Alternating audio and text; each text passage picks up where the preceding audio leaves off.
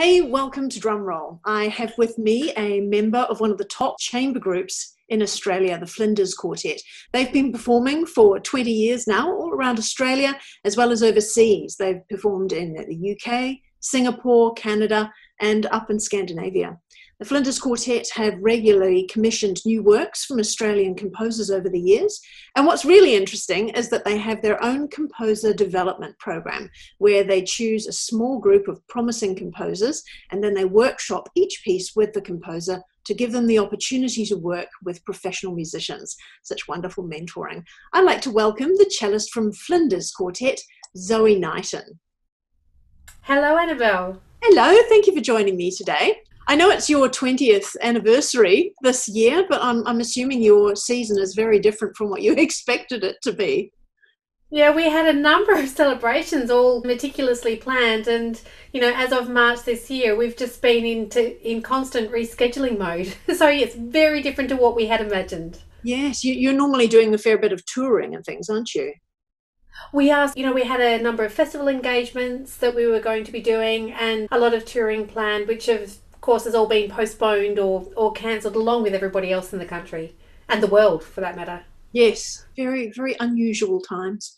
Now, you've got a very special concert that's coming up as a digital concert, which is great. That means all of us around the world can enjoy it.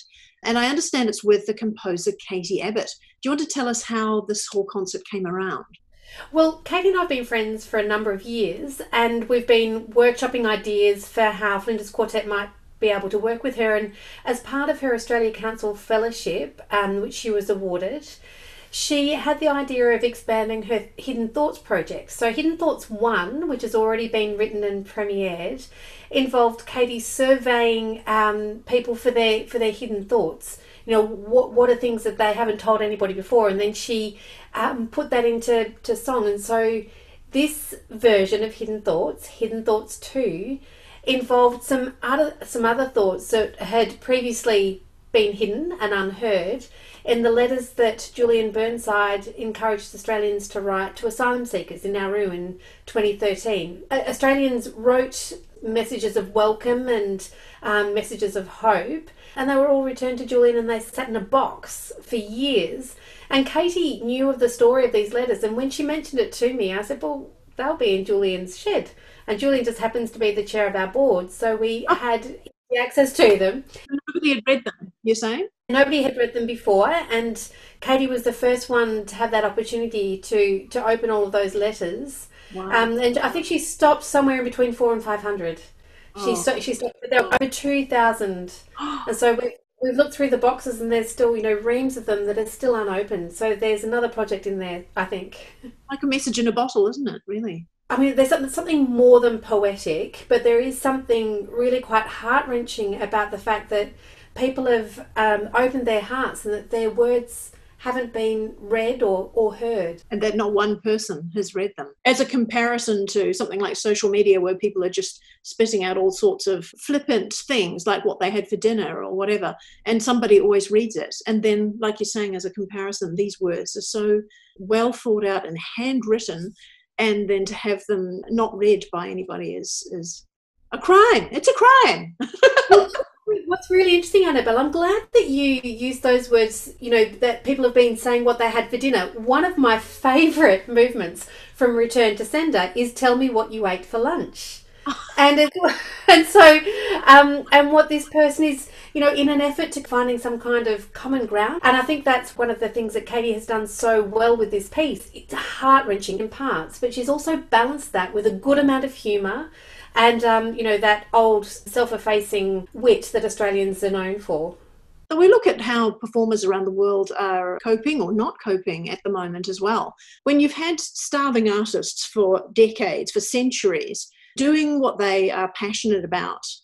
I know I'm getting off on a bit of a tangent here, but they've been looked down upon, I think, by people who have always had a job and then don't actually know what it feels like to live hand to mouth from one day to the next. And now suddenly you've got so many other people that are unemployed. It's become a bit more normal, and that there's more compassion, I think, where people have suddenly experienced what artists have been experiencing for a very long time. Well, look, and that's certainly true, Annabelle. There's two things that have really emerged out of this time, and through the Melbourne Digital Concert Hall, out of the $24 ticket price, $20 goes directly to the artists. And I know that a lot of people take great comfort in the fact that they can provide some kind of practical help for artists and musicians as we, need to eat and pay the rent just like everybody else. The other element, I think, from this time, which is, it's not a new idea, but artists are the ones that we rely upon when things do get tough, and we're the bunch that sort of almost provide the emotional voice of the time. To be able to provide people the opportunity to directly be a part of it in their lounge room and actually know that their ticket price really goes towards supporting the artist, and for us, we're donating 50% of the profits to the Asylum Seeker Resource Centre. Oh, wow, that's a wonderful thing to do. That's great. I think this transparency that we're seeing at the moment, I'm hoping that that will become something that's more regular and that you see more often, because people are going to be a lot more willing to give where that transparency is shown and they know where their money is going. It's not just being taken out by the middleman. I mean, not that I call a theatre a middleman. The theatre does need support as well, and I'm hoping they'll be able to find a way of incorporating that in their ticket price to look after themselves in the end as well. So you did mention Melbourne Digital Concert Hall just before, and we've had a couple of those on this channel already, but I think it's just a fantastic idea. Do you want to just explain that a little further for those who haven't heard about it? Most often they'll have two concerts an evening, Thursday, Friday, Saturday evening, sometimes on a Sunday as well, I think. And I know that for the concerts, I've watched a number of concerts and had the pleasure of watching them with my children, for whom sometimes it's a little bit more stressful taking them to a concert because I'm conscious that they'll ask questions or that they might wriggle a little bit too much. So they'd always just think mine would want a bread roll in the middle of the concert. Why don't they sell them? Why don't they sell bread rolls? And this is one of the wonderful things, is that my children have been able to watch the concerts that I've wanted to watch. I can share these concerts with them. Not only that, I get to be able to support my friends and colleagues and to be a part of this wonderful music.